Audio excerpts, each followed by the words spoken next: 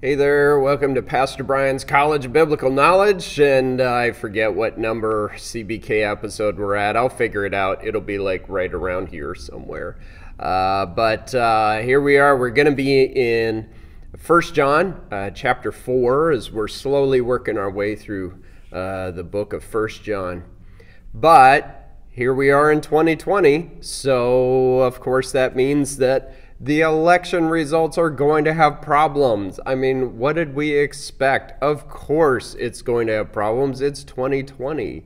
Plus, there's so many voter fraud allegations, and who knows if that's enough to swing an election one way or another. I don't know, but there's just enough shenanigans going on so that at this point it is close. It is definitely chaos and nobody's going to be happy. But then again, it's 2020. I saw a statistic. It was like maybe 10 days. It was less than 2 weeks before the election. And it said that 68% of people said that the election was a significant cause of stress in their life. 68% of people, significant cause of stress. Now that the election's in overtime, how much stress is this causing for our entire country here? I mean, we've been doing elections for a couple hundred years. You'd think we'd be able to figure this out by now. But, I don't know. This is just another crazy thing in 2020.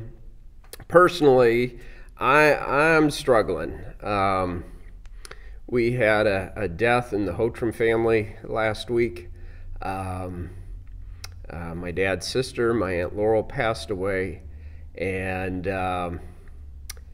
I just had this extreme sadness last week. I know our hope is in the Lord. We have hope of heaven and everything. And I've done plenty of funerals and all of that. But I just had this tremendous sadness, and I haven't been that sad in a long time. And then Friday, Donna Lynn's grandma passed away.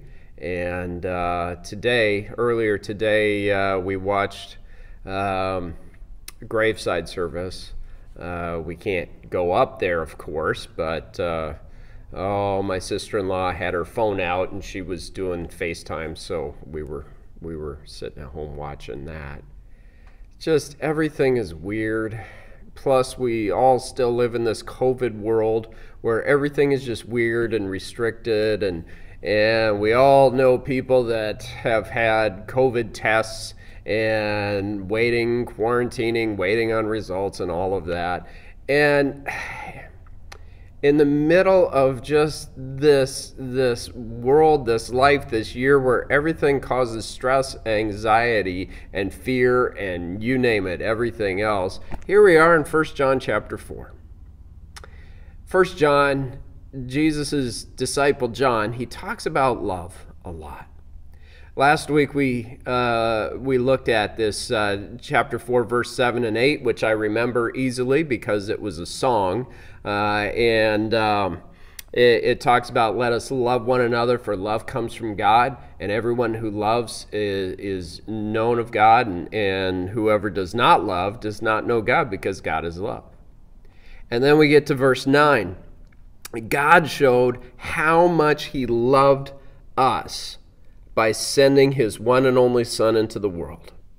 God showed how much he loved us by sending his Son into this world. This year we've got significant amounts of stress and troubles and difficulties, and all of those are just temporary. All of that is just temporary. God loves you. All of this stuff going on, it is just temporary. God loves you.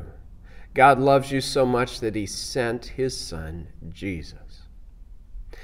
1 John 4, verse 9, God showed how much he loved us by sending his one and only Son into the world so that we might have eternal life through him. Verse 10, this is real love. Not that we love God, but that he loved us and sent his Son as a sacrifice to take away our sins. Jesus didn't come to this world to fix all your problems. He didn't come to make you better looking or make you rich or do whatever you want or make the election go the way you want it to go. He came for our most important need, our eternal need, which is forgiveness of sin. This is God's great love for us. He didn't send somebody else. He didn't just wave a magic wand and do it. He sent his only Son. John also wrote that famous verse in John 3:16, "For God so loved the world, he sent his only Son, that whoever believes in him should not perish, but have eternal life." God's great love for you doesn't depend on our circumstances or anything else going on in life. He sent his Son for your forgiveness of sin. Not to fix temporary problems, but so that you can be with him eternally. That's something I thought about earlier today, just watching a graveside service on a cell phone. But God loves you. He loves the whole world. And he sent Jesus out of his great love. He sent his Son, that whoever believes in him, that whoever is you, anybody, whoever, that is not limited, whoever believes in him would not perish but have eternal life. God loves you. Even though there's times and circumstances where it doesn't feel like it, that doesn't mean it's not true. God loves you. Lord God, I pray that you bless each one watching and listening, that your grace would surround them, that you would let them know how much you love them, that they would recognize their need for your forgiveness so that we can have cleansing from our sin.